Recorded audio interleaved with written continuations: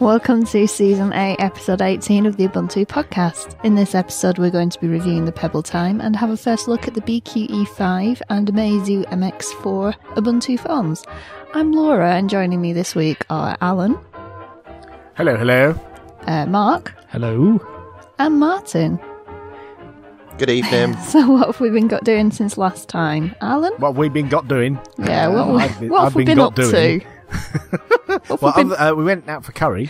We did. That was a good Which curry. was delicious. We all went out for curry and beer. In Amazingstoke. Yes, Basinggrad was our host. And that was good fun. And we should do that again sometime. We should. We really should. And in the meantime, I've been using Tab Suspender Keep in your trousers up. Chrome. Yes. To keep my tabs up. No, it pauses tabs when you're not using them in Chrome. And that means that my laptop doesn't eat, the CPU doesn't get eaten up. And so, yes, that's very good. And I like it. Oh, that sounds very good. Can you get such a thing for Firefox? I expect you probably can. Other browsers are available. Is it an extension? Yes, you just install Tab Suspender, and there's a few options. Like you can tell it how long you want it to suspend, how long you want to leave it before you suspend a tab, and the title bar goes grey, so you know they're suspended. It kind of grays out, fades out a little bit, and when you go back to the tab, you can choose not to wake it up, so you can go back to a tab, but actually not wake it up. So it just shows you statically what was in there the last time you were there, and if you push your mouse over the button, it reloads it. It's quite nice. But you can also set things like, which tabs get suspended and which ones don't. You can set exceptions. So, for example, my Gmail, I've got set never suspend that one. So it keeps cool. getting the mail. Yeah, that one's always getting mail, but some of the others, like, I've got a bug open on Launchpad, that doesn't keep getting, woken up, or other, like Google Docs, for example, it'll suspend a Google Doc, so I don't keep getting the updates from other people. It's quite good. Yeah, I thoroughly recommend it. Cool. Tab Suspender. Mark? I've been playing Borderlands 2. Which is... So there's currently a Humble bundle available called the Humble Borderlands bundle, which has Borderlands 2, and Borderlands the pre-sequel, which is a sort of interquel game between the other two. The first one isn't available for Linux, but the others are. So I've been playing Borderlands 2, which is like a sort of open world adventure first-person shooter type game with a bizarre sense of humour. And does it run under Wine? No. Or do you have to run under So Windows? you can run Borderlands under Wine if you want, but Borderlands 2 runs natively, and the pre-sequel runs natively as well. Cool. And you Awesome. Was it a super cheap deal on Humble? Yes. So you get Borderlands and Borderlands 2 and a load of DLC and 75% off the pre-sequel in the Humble store for currently just under $7, and you get some more DLC if you pay $15 or more. Bargain. Yes, it is an absolute bargain, and yes, I've been playing quite a lot. Cool. Martin? Well, it was my daughter's birthday, so I spent a weekend mostly dressed as a pirate and entertaining hordes of young children. Excellent. It's a sight to behold. Normal weekend, then. A normal weekend for me, yeah. This pirate costume is now making regular appearances at birthday parties around my area. And on technical news, I've got my BQ Aquaris E5 HD Ubuntu edition, so I've been getting to grips with that. And in my spare time, I've been doing some development work on Ubuntu Mate. Cool. Laura, what have you been up to? I have been playing with the new MX4 Ubuntu phone and running a lot. Are we going to talk more about the MX4 at some point? Yes. And the E5, all the Ubuntu phones? All the Ubuntu phones. Super. Yep. Should we do that then? Yeah.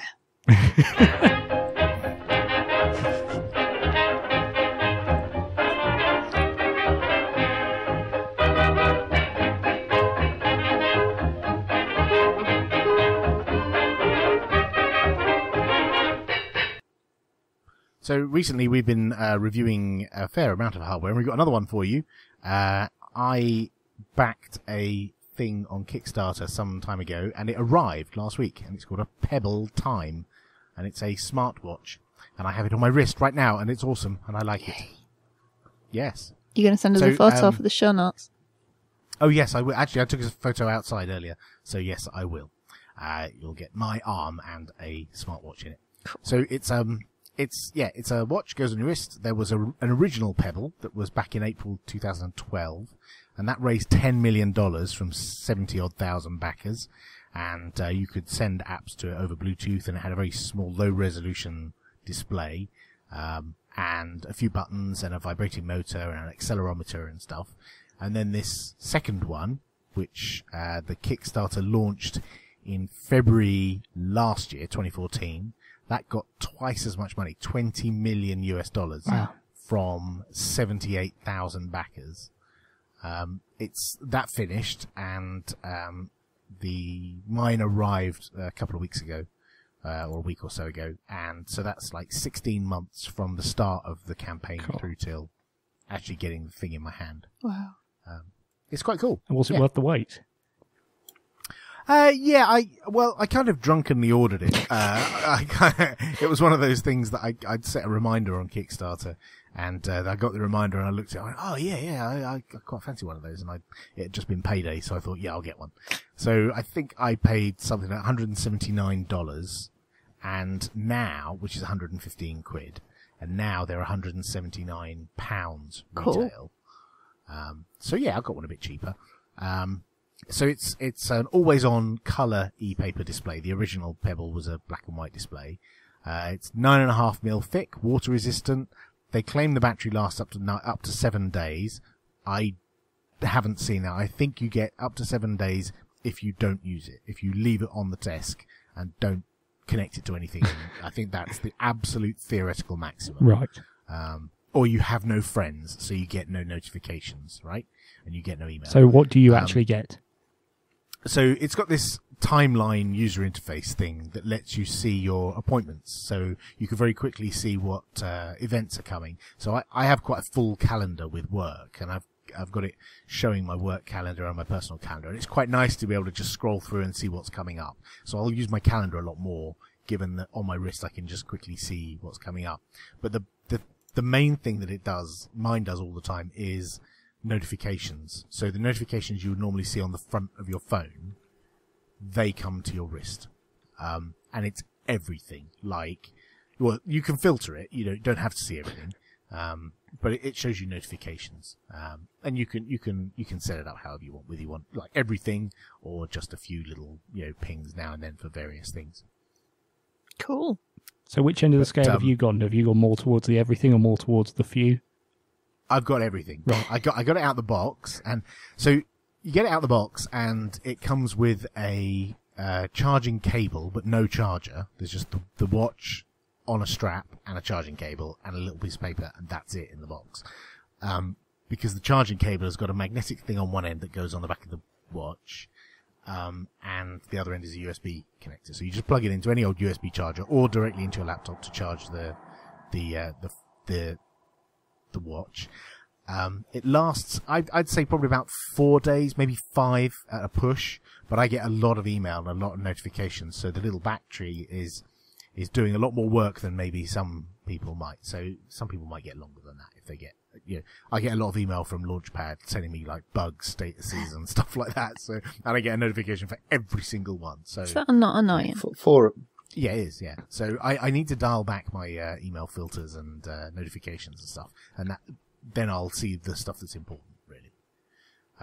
But the thing is, you manage it from a companion app. You have to have an app on a Android or iOS device, and I happen to have an Android device, so I installed it on that, and then it connects to the watch, and then you manage it from the phone or from the Android device. So you tell it what notifications you want, and you can install additional applications. There's a whole store that you access through this Android or iOS app, and then you send things to the watch, and it's pretty much instant. You say like, get that app, and it's just pretty much instantly on your device. It's pretty cool. Cool. So the kinds of things that you You can get watch faces, which, you know, once you've tried a few watch faces, you know, that gets a bit old pretty quickly. I mean, there's some quite funky ones. The one I've got on there at the moment is quite cute. There's fitness tracking apps, so, you know, counts your steps and all that kind of stuff. There's time management. There's a few games in there which are hilarious because it's not got a touch screen, unlike the Apple Watch or the Android ones, the Android Wear ones. It's not touch screen. It's got 4 buttons around the edge. Right. It's like old school games. Yeah, they really are. So on one side it's got a back button, and on the other side it's got 3 buttons, like up, down, and a selector in the middle. And so there's a couple of games that I've got on here. One is like Super Sprint. I don't know if you remember Super Sprint, where you drive around a track. I do. With 4 little red, yellow, green, blue cars. And the only controller you have is left and right, which you press with these 2 hardware buttons. And when the thing's on your wrist, like, it's really hard. It's quite hilarious, but it's really hard. It's completely impractical, but I think it's just a demo of what it can do. What resolution screen is it? I'm not sure what res it is. It's similar to the original one. It's a couple of 100 pixels by a couple of 100. It's not very high res. But then my eyesight's going, so if there were tiny pixels, I wouldn't be able to see them. But there's quite a funky app that I've got on there called FitCat. And it's a little cat, like a Tamagotchi cat, that you feed, and you get money for doing steps. So the more I walk, the more money I get, and the more I can spend on my cat. And I can buy him food, buy him toys and stuff, and decorate his house. And every so often I'll look at my watch and see what the cat's doing. And right now he's laying in front of the fireplace, snoozing. But another time I'll look at my watch and he's got his head down the toilet drinking from the loo, or he's in his thing doing a poo. Or Just something. like your real cats. Just like, it's like, you know, if I'm ever away from home, I've got my cat with me, a portable fit cat. But it's quite silly. So would you recommend, if somebody wants, well, I mean, generally, would you recommend someone get a smartwatch as a device? And would you recommend the Pebble in particular?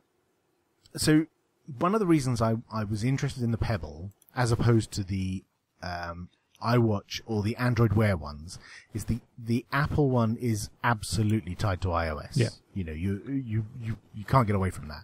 Plus, it's ridiculously expensive, and it's got a terrible battery life. And all of those things were negatives for me. I don't want something tied to iOS. I don't want something that's got 1 day battery life. I don't want to be forced to charge this thing, because part of the nice thing about the Pebble, is that it'll wake you up in the morning. So I've set an alarm on it, and it vibrates on my wrist and wakes me up. And the cool thing about that is nobody else in the house gets woken up. So it's not like a clock radio where everyone gets woken up by the sound of the radio. This little thing buzzing on my wrist wakes me up and doesn't disturb anyone, which is, yeah, a selling point for me. And I didn't want an Android one for similar reasons. I didn't really want something that only tied directly into Android. Now, the problem is the Pebble at the moment only ties to iOS and Android. But there are open source tools. There's something called libpebble. And there's an app on the Yola phone. So, you know, potentially there could be an app on Ubuntu. And I know a bunch of canonical people have bought them. So, you know, potentially there could be an app in Ubuntu in the future. Cool. So yes, in answer to your question, of all of the smart watches, this is the one I get because it's the most open and hackable, right, compared to the others. There's a thing called smart straps that they've made, because the connector on the bottom of the watch is close to the watch strap. You can get these, or they've made a design where the strap can reach under the phone and touch the pins, the pogo pin plug on the bottom of the phone. The bottom of the watch, so that you could add additional functionality in the strap. So that could be additional sensors, it could be indicators, lights, it could be another screen, it could be like anything in the strap, which extends it and makes it a lot more open and extendable than either of the others. So you can hack the hardware a bit more. Yeah, as well as the software. You can like, they've got a developer kit, and it seems pretty straightforward to create apps for it as well. Is it pretty, the watch? That's a no. I get Is it utilitarian? It's not ThinkPad utilitarian. I've got a dark grey one. You can get them with like a bright red strap, you know, which helps.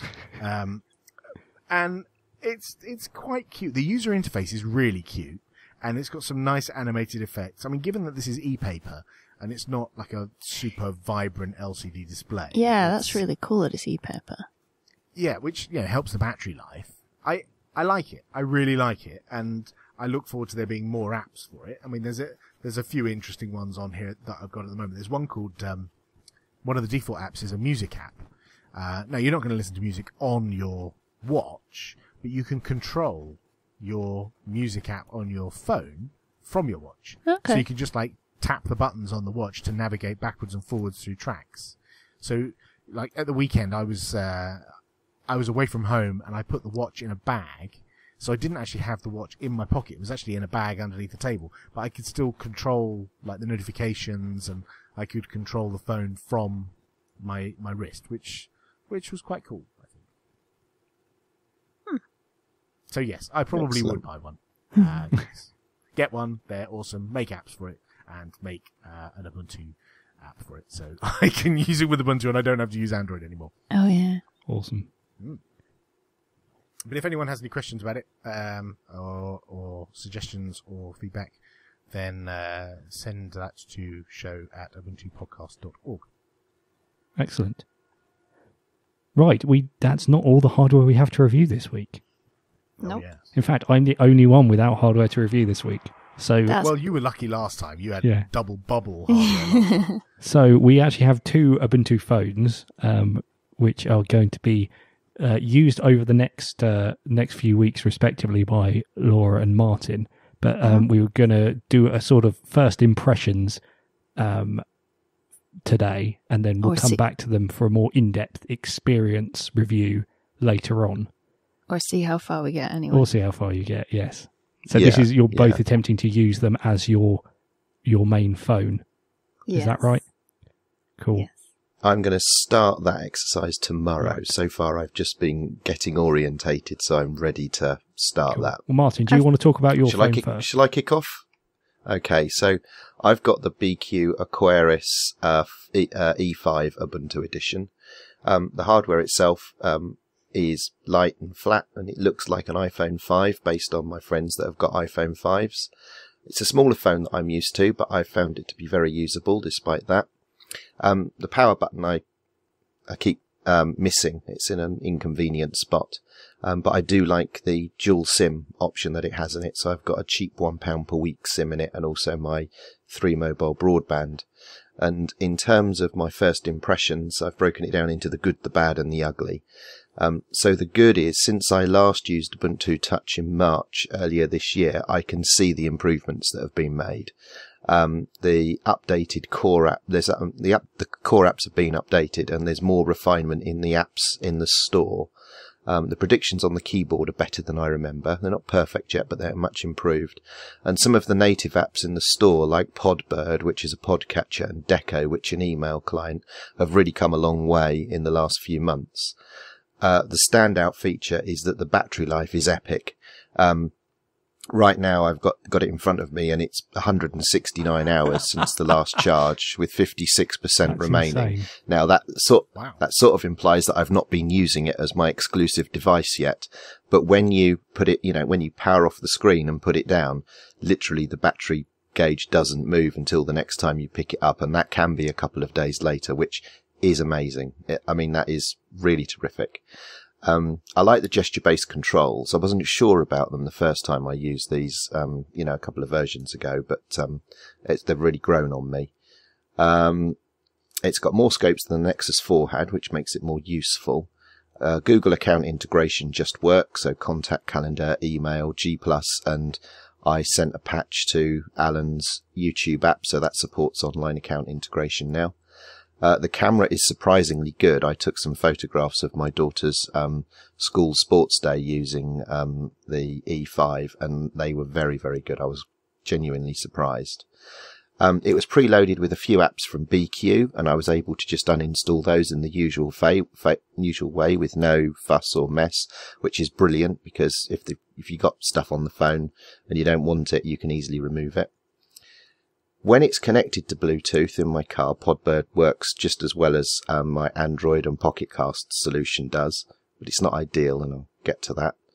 And there's lots of alternative web apps in the Click Store that are better than the canonical core web apps. And lastly, there's more developers now working on Ubuntu Touch, and by developers I mean in the community, and there's more reference code available. So I've been having a lot of fun improving my own apps and creating new apps. And I'll talk about some of the not so good stuff maybe in a month from now when I've lived with the device for a bit longer. Yes. So I mean, I find it interesting the camera is so good, because I found the camera on the 4.5 quite bad. And Laura, you've got the 4.5, haven't you? Have you used the camera much? On that first day that we got it, I took a picture with it, and we got slammed on Twitter then. People go, "Oh, it's a terrible picture." But actually, it wasn't too... You were drunk, though, weren't you? Yeah, and it was inside in crappy lighting, and... Yeah, it doesn't do well in low light, No. that camera. So I'm pleased to see the E5 is better. That's good. Yeah. I'm not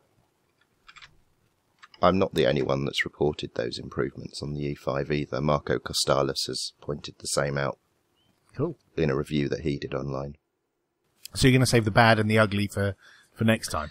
Yeah, for another day, yeah. You're going to give us a tease of any of the bad or the ugly?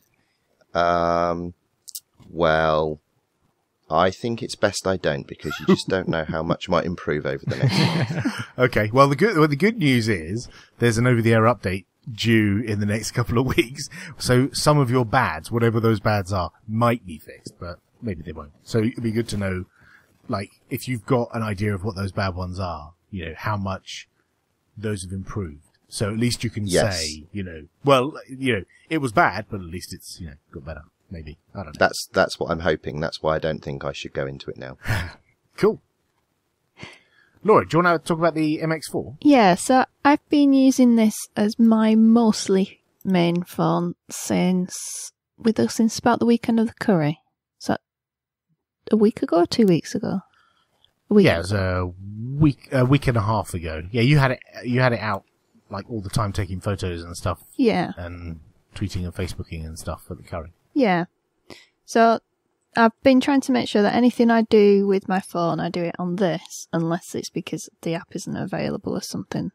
And the main thing that I can't do on this that I'm doing a lot at the minute is the GPS tracing when I'm running. So things like Facebook and Twitter and stuff are fine.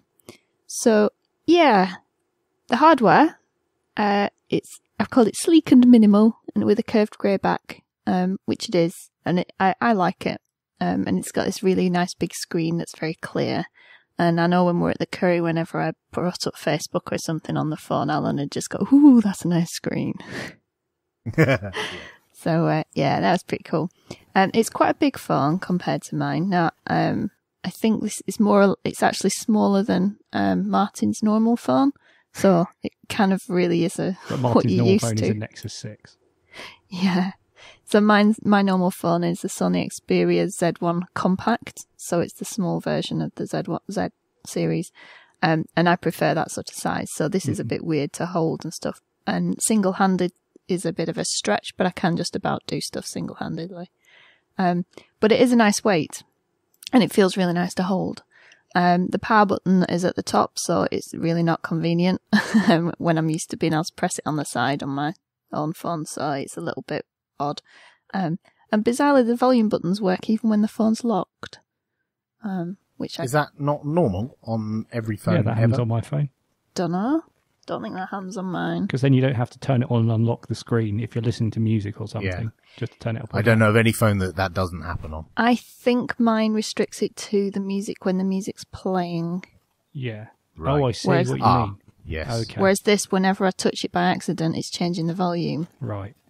Right. It's changing the volume of the ringer, I think. Probably. And it will do the same. If there was music playing at the time and you change the volume, it would change the volume of the music. But if it was ringing and you change the volume, it changes the volume of the ring. It's like... and the same thing happens on iOS as well, I think. So, yeah, so I was using the BQE 4.5 back in sort of February and March. So I've kind of done some of the initial experience with the swiping and stuff. So a lot of that is kind of not in the front of my mind anymore so much.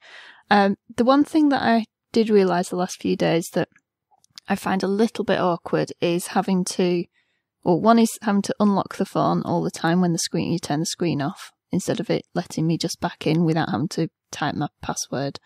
And the other just sort of more intrinsically to the UI design, is having to swipe out to get the toolbar at the side, which I know is an Ubuntu thing. But I only realised this morning that it's sort of an extra swipe on anything I need to do on my other phone. But beyond that, the whole swipey side-to-side thing and stuff I actually really like on the Ubuntu phone. And sorry, I'm just opening it. Yeah, and that works pretty well. And this hardware copes a lot better in terms of responsiveness than the E44.5, and it's a nice big screen. Yeah, so it's a lot faster machine than the E4.5. It's got 8 cores and 3 times the RAM, so yeah, it's quite a bit quicker. Yeah, and you can tell that when you're using it. I think that was one thing that sort of got a bit frustrating on the E4.5, was just that it wouldn't react all the time. But yeah, this is good. But I do love the getting started wizard. When you first switch it on the very first boot, it teaches you how to use the swipe, because it's a new UI that people haven't used before. And it does it really nicely. And if you swipe wrongly, or you swipe from the wrong place when it tells you to practice, it asks you really gently just to try again. I just thought it was really nice. Aww. Martin? I was just going to say, on the CPU side of things, I think that the MX4's got this big little architecture, and the small 4 cores are the same as the quad-core processor on the E5. Okay. Oh, right. So 4 of the processors in the MX4 is equivalent to the 4 that are in the E4.5. Yeah, and then it's got 4 more. It has another 4, which are bigger. Right. Yeah, 4 big ones. Yeah. Right. Wow. So I have actually made phone calls with this, which is unusual for me, in that I never make phone calls. And it is really nice and clear. And I've sent and received texts, which works fine. The notifications stopped working, but as of today, I installed the latest update and they're back. So that's good. Yay. And what I really quite like about when it's just sending text, but you start a text by swiping up from the bottom. There's this little tab that displays on the bottom of the screen, and you swipe that up, and that's your new text button. And that's a feature that you can use in any of the apps, I think, in whatever way suits the app. So some apps use it, some don't. But the Notes app, which connects with Evernote and things, that uses it in the same kind of way. And I really like that, because it's not like you've got to press a button. You just sweep up from the bottom and start typing. I like that. You don't get that on Android, so that's something that sort of has stuck out for me. Go on, Martin. Yeah, I like that swipe up, and Ogra is the nick. Alan, what's the guy's full name? Oliver Gravert. Yeah, he's developed a web app template that uses a swipe up UI to get to back, forward, home, reload actions for the web apps. And I've redone some of my web apps using that, and it means that the web apps are really full screen now, and you can swipe up to access those navigational controls, and it makes those web apps feel much better integrated into the device. And I've seen a lot of other of the developers using that template for their apps now. It's really nice. Cool. So we're short of time, so I'll just say that the camera is awesome. I mean, I'm not a photographer, but I like it. It takes nice, clear pictures, and some of the pictures I took at the Curry came out really well. And I remember being impressed with the details of the camera app itself, the software side, when we were looking at the E4.5 earlier in the year. It just felt really well polished and had lots of little features in it that you might not expect in an early version of an app. In comparison with the Gallery app, which feels completely unfinished. And I would really love to have more work done on that. So the gallery's going away actually, and the features that are in the gallery are going to get moved to the camera app. Okay, that makes sense. It'll all go in there. Yeah. Yeah. It looks much better. It does feel a bit like a placeholder at the minute, the gallery. Cool. Yeah. And I guess one thing is that the battery life is bizarre. Sometimes it's great, sometimes it's not. Sometimes I think it's the monitor itself that's screwy rather than the battery life itself. So I need to try and investigate that a little bit more as to what it's doing, and then I can report it properly. I think that's a known bug. I think they're on that. I thought it might be. So by the time we do a show, we might have an update for that anyway.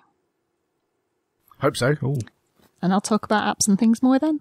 Yeah, if you've got any thoughts, if you've got one of the Ubuntu phones and you'd like to share your thoughts, then email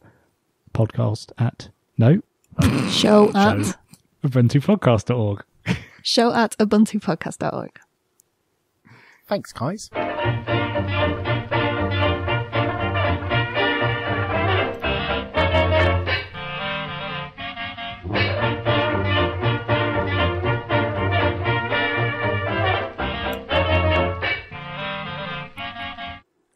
And that's all for episode 18. We'll be back next week when we'll have more news, comment, discussion stuff. And hopefully some feedback as well.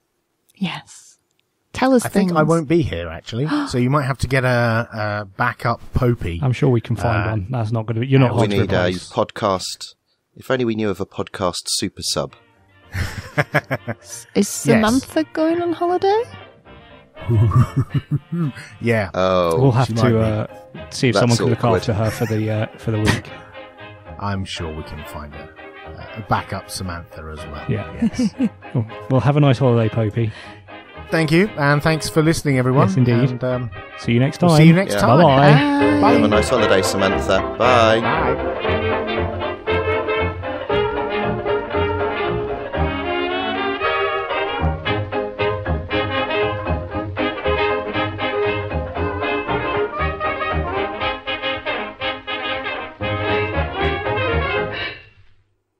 Right, let's end it there.